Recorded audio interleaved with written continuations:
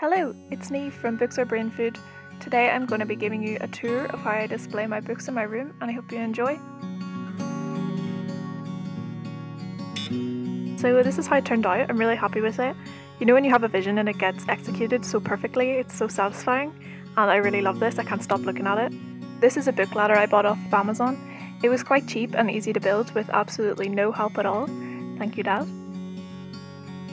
I wanted it to showcase my interests, so there's some books and photography and travel in there. This is my classic shelf. I wanted to pair them with my camera because they're all in the same sort of colour scheme. I would die for these little matching penguin men. I left my Polaroid at pre-drinks in February, and because of lockdown I haven't got it back until now, so excited to get some photos for the summertime. I used this copy of Jane Eyre for my dissertation.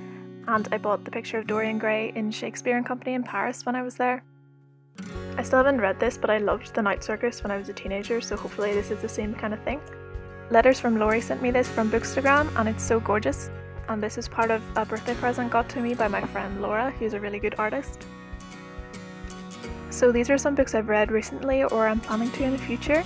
The ones with arrows mean there's a review on my blog, and the link is in the bio. I loved Americana, and it's my most recent review, so you can check that out if you want.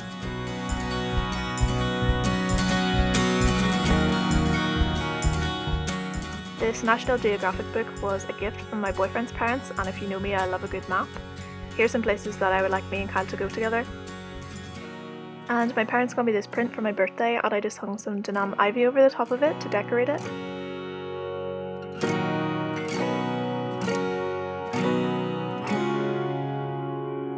On to the next bit, which is my drawer area.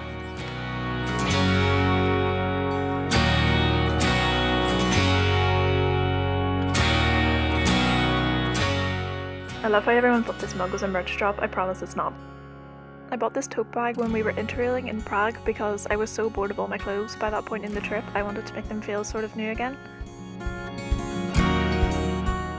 I tried to colour coordinate these books. I don't have enough books to do one of those big book rainbows, so this is what my version of it looks like.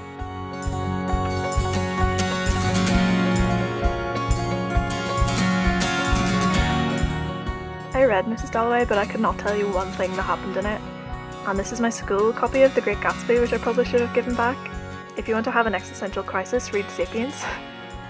These books all feature dangerous women, but they're actually really good books, and I would like to make a video about them soon. Please don't think I'm bad to my books. This Frankenstein is an ex-library copy. Finally, here's my salt lamp that I may or may not have charged under the supermoon. And on that note, that's really it. I really hope you enjoyed this. I love these kinds of videos. If you want to see more book content, you can follow me on Instagram or on TikTok, or just subscribe below and I'll hopefully put out more videos soon. Thank you!